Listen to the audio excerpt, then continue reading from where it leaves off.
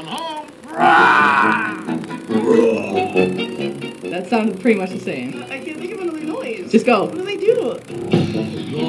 Extinct is one of my favorite segments. Enjoy. We're doing toys. Mom always says good dinosaur noise. This is a good dinosaur noise does. Alright, it's time to talk about extinct stuff. The topic that I chose this week is toys. So I'm going to kick that one off. Grant is looking for some toys. I got a long list. I'm going to try to kind of rapid fire through them here.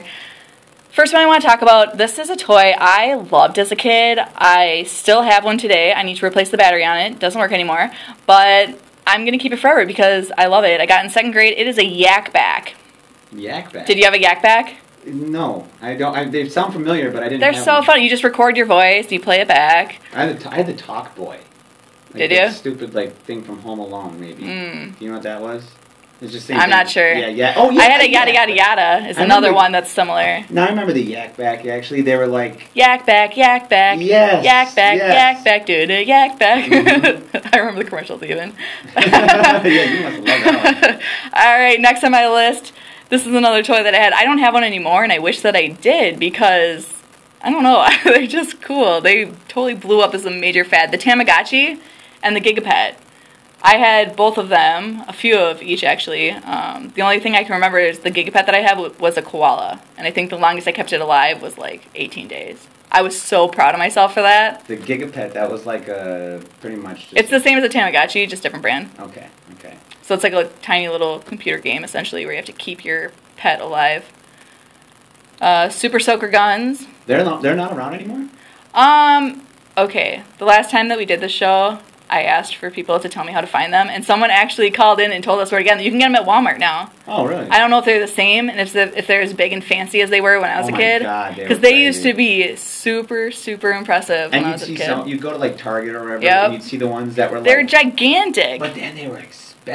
They were. I had like the little handgun one where you just kind of pump it. Sorry, can you do that again? No, we're good. We're good. But yeah, no, I had the old style, just little, handgun one. But there was ones that were, this big. Yeah, we had monstrous ones. Yeah, there were some big ones, but they were expensive. Remember, I was looking at my mom, and she'd be like, "I'm not paying that much for plastic. Sorry, not happening." But yeah, one that I'm going to bring up quick is the big wheels. That was off the top of my head. I don't see kids playing with them anymore. But my neighbor and I, we had races and battles. His had squirt guns on him, in fact. Oh, wow. Which was like really cool. I was so jealous of that. Like he could load up these little like handguns, so we'd be riding around, and a big wheel was like it was just a 3-wheel tricycle with a large front wheel. You'd sit back and. Did you ever have one of those? I did not have a big wheel, no. Oh my God, those were like your own little low-riding hot rod as a, bike as a kid. It was really cool. I miss those. Yeah, I didn't have that at all. I had a regular bicycle with a banana seat. Ooh. And we had a Honda 50 little dirt bike. Yeah, you were a dirt bike family, so you had the power sports toys. Yeah, I had like. That's all we had. We didn't have the I had no big work wheels. to get moving and stuff. And then eventually my dad let me play with a golf cart, and then I started pushing that aside, and it was all golf carts at that point in time. But yeah, I understand that. My next one, this game I still find fun today. I love games that require skill and games that require speed. And this game incorporates both of those. The game I'm talking about is called Brain Warp. So, it's an electronic game. I'm going to explain to you guys because a lot of people don't know what Brain Warp is. Do you know what it is, Grant? No. Yeah, a lot of people don't know what it is. So, it's like a sphere, and it has, I think, 9 different knobs sticking out of it. Each one is a different color, and they each have a different number on them. So you have to pretty much memorize which color and number are where, because the game goes really, really fast. The thing is going to tell you, it's going to say orange, and you have to flip orange facing up. Wow. Or it'll say 5, and you have to flip 5 facing up. Okay. So if 5 is green, you need to remember that, so you can flip the green one up so you're hitting 5. Yeah. So it's actually really hard to play, but it's super, super fun. And I don't know why it went extinct, but it is on eBay. It's like $60 to buy. People yes. must not have many copies out there, and they're just people. There's a clamor for them, huh? So my birthday's coming up in September. If anyone wants to buy me Brain Warp. Josh, if you're listening. He is listening. He always listens. There we go. There's your hint right there. Now you know. Yeah, I want Brain Warp. The game is so fun.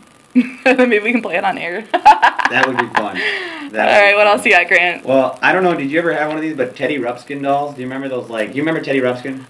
The name is familiar, but I can't put a picture to it. Okay, so it was like a cartoon back in the day, and it was like a fairyland where they would float around in a ship, a wooden ship, and it, just kind of like Care Bears, but not really. Okay. A little more manly. The man Care Bears. Yeah. And they came out with this talking Teddy Ruxpin bear. Yep. And you'd put like a tape in the back of it, and his mouth would just go like this, and he'd read you a story or whatever. My mom got me one of these when I was a kid, and I was a big Teddy Ruxpin fan, and I was really attached to it. And I come to find out, I'm in college, and I hear on eBay they're going for like $2,000 because they're so rare. So I call my mom. I'm in college. I'm like, "Do you still have that Teddy Ruxpin doll? I want to sell that on eBay." She's like, "Nope, just sold it last week in a garage sale for like $5." Oh man! I got rid of all the tapes and everything. But now a few years ago they brought them out again, and now you can't find them anywhere. But they brought them out for like a special release.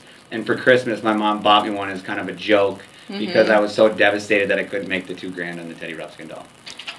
All right, we need to take a little bit of a break here because we have a request. But if you guys have any extinct toys you would like to talk about, give us a call. We'd love to talk with you on air. The number is 651-905-3571. Again, 651-905-3571. So give us a call if you guys have a song request, you want to talk about an extinct toy, or you just want to say hi and talk on air. Call in. Give us a call. Grant, this one goes out to Adam Chesson. It's Queen, Don't Stop Me Now.